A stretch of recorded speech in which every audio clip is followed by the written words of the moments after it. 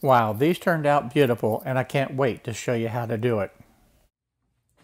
Hi everyone, welcome to Pawpaw's Workshop. Many of you have asked to be able to take the xTool rotary roller with the chuck attachment on it and show you how to be able to use it. A lot of you have said that you're using the laser box and want to switch to Lightburn. So in today's video, I'm going to take the opportunity to be able to show you how to set it up in Lightburn, get it calibrated, and then do some engraving. I've taken the cable and plugged it into the back of the rotary roller, and I'm now going to plug it into the control board this time. In the previous video, I plugged it into the y-axis. So this end is going to be plugged in right here at this point. Now this actually is controlling the z-axis, and that's very, very important to note. In Lightburn software, you actually have to go into the settings and enable the z-axis for this to actually function. The y-axis, even though you don't need it, is still actually active and functional. Here's some basic settings that we need to take care of first. So let's go to the Edit menu and Settings. This window pops up, and this one we need to turn on. Show the rotary enable on the main window. So let's turn that on, click OK. And you'll see that pop up right down here on the bottom left hand side. So let's go ahead and turn that on now. With that set up, let's come up to the Tools menu, slide down to the Rotary Tools setup, and let's select the chuck. We're also going to be using the Z-axis this time, so forget about the Y. We're going to use the Z-axis on this video today. Now we need to take a look at these settings, and the first one is the object diameter. So get out the calipers and let's measure this.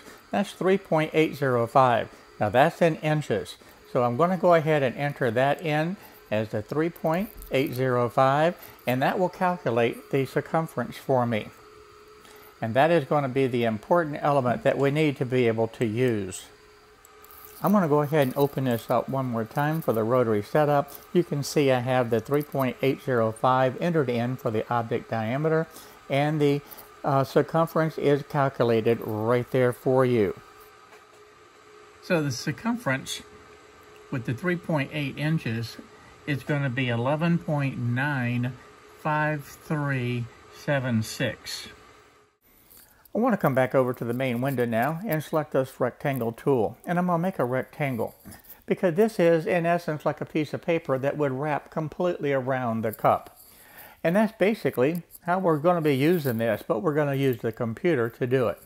Now at this point I need the height to be the actual circumference, so go ahead and put that number in for your actual circumference. And then as far as the width, you need to go ahead and have this down to a very small number. I actually put the width in here as 2 inches, and that's really way too big. And then I changed it to 1 inch, not even thinking. In my mind, I was thinking that was 1 millimeter, but it's not.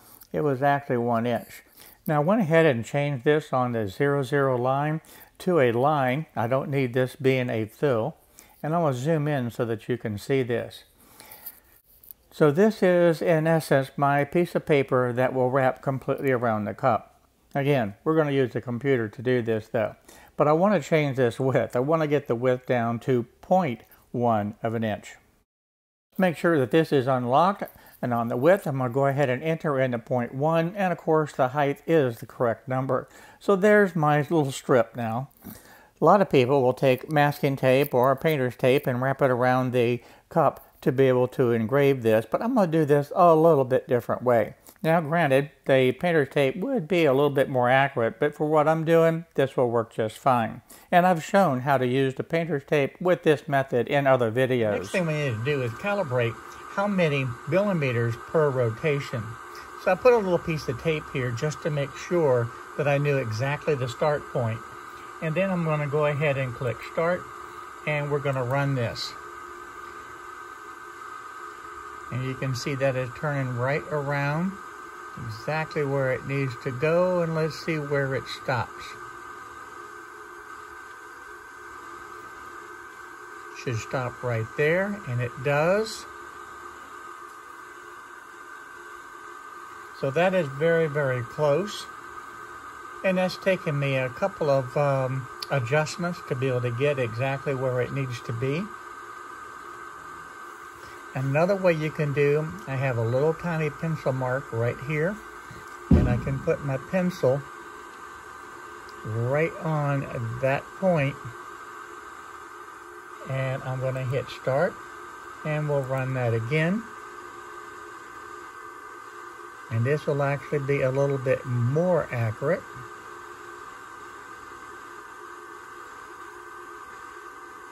Now it's coming up on the point, and it's just shy of making that complete circle. So I'm going to go ahead and make a small change on my setting. The main reason I didn't use the painter's tape, I was afraid that that painter tape would pull off this tempera paint. So come back up here to the tools, come down to the rotary setup, and this is at 1425. I need very, very little so I'm going to put this at 1435, and we're going to run this one more time. So I'm going to hit OK, and then we're going to run this job once more. Now I'm going to use my pencil again, holding it right on that point. We'll hit start.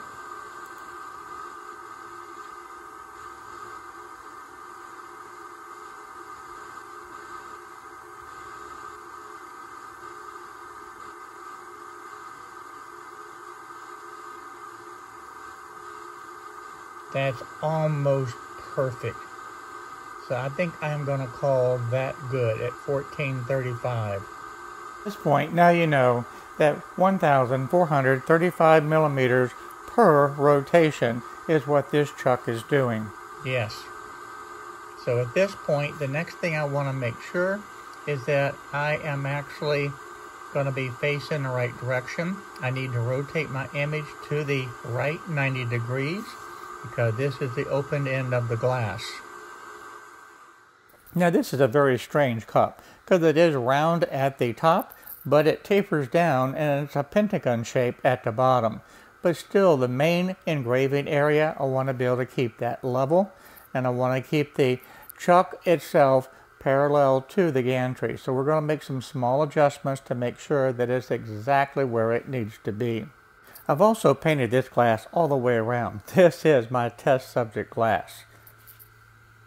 And this also needs to be level on this flat portion as well. With all the calibrations done, the only thing left to do is to frame this to make sure it's going to fit exactly where I want it. So I'm going to go ahead and hit start, and we're going to frame exactly where this is going to engrave.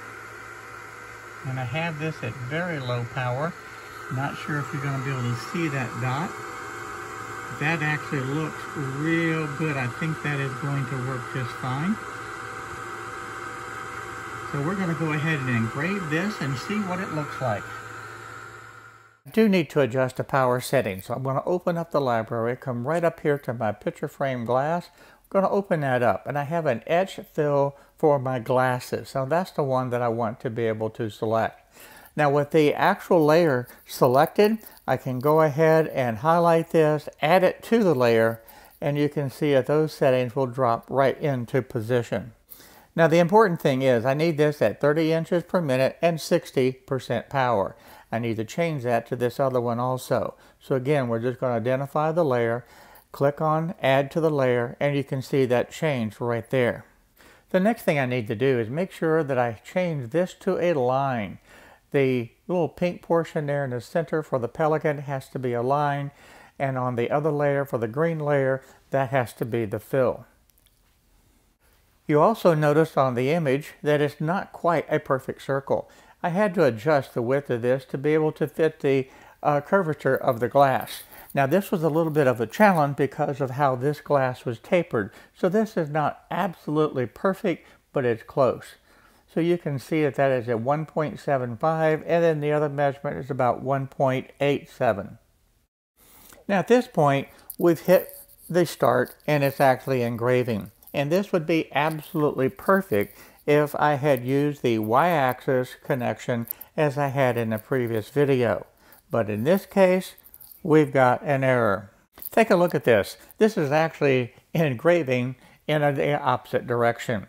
I need to mirror this, and this is something that you must do in the Lightburn.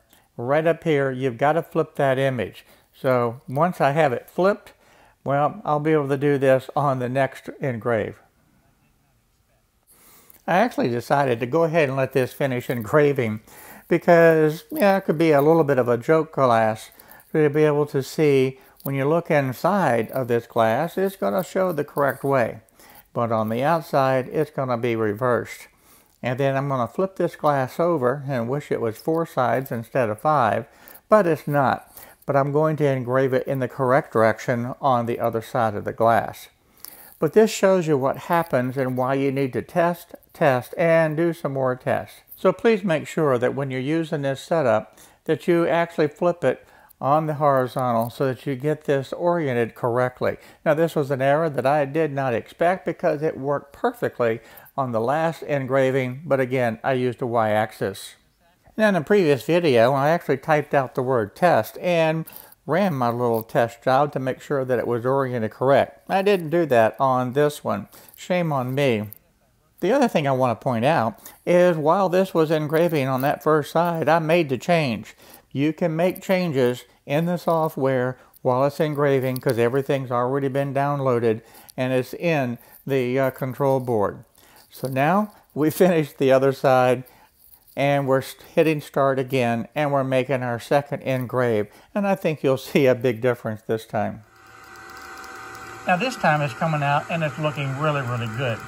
Now the difference being the last video that I did, I actually used the y-axis with the... Now in the last video, I plugged it in right here for that cable, and this was running off of the y-axis. And it was oriented correctly. In this video, I'm actually plugging it in to the control board itself, and this actually is on the z-axis. And that makes all the difference in the world. So when it's plugged into the z-axis, you need to be able to mirror the image so that it will engrave correctly. Now if you're using this rotary roller on a different machine and you're actually plugging it into the y-axis, more than likely you're not going to need to mirror the image. But the only way to know for sure is to be able to do a test engrave first. Okay, this is all finished now. We're going to go ahead and loosen this up.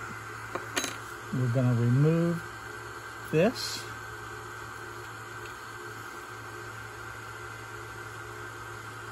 We'll slide it out of the way. And we'll remove this cup. And this time, the image looks fantastic. And the only thing that was wrong with the other one is it had just mirrored. And that was because we had used the z-axis versus using the y-axis. So with this success now, I'm going to go ahead and put the other ones in and get them engraved. I hope you found this video useful to be able to show you exactly how to set up the rotary roller with the chuck attachment on it, because this is an amazing tool. In the instructions, it says that you can engrave up to 100 millimeters. Well, this cup is actually 96.6, so it just about maxes it out. And it has worked perfect, even with the extreme heavy bottom. That's just how easy it is to be able to change it out. We're going to put the level on back here to make sure that it's level, because that will get me in the center.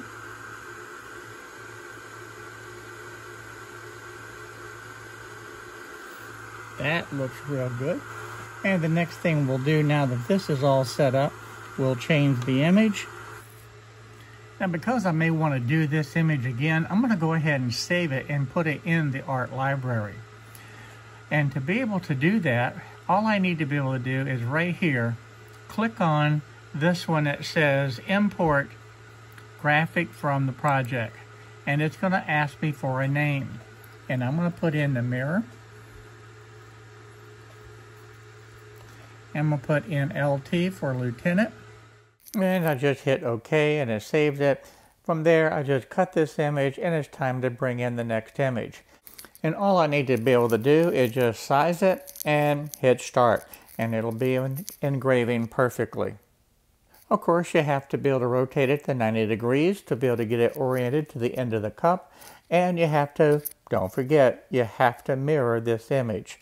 And of course, I'm going to put the size exactly as I did before, the 1.75 inches on the width and 1.87 on the height. And that will take care of it. All I need to do is just hit the start button and we'll be able to finish this job. Well, there you have it. All the details to be able to set up your rotary roller with the chuck accessory to be able to get perfect engraves each and every time. If you like this video today, please go ahead and give me a thumbs up and don't forget to subscribe and hit the bell notification. I'll look forward to seeing you in the next video. So for now, bye-bye.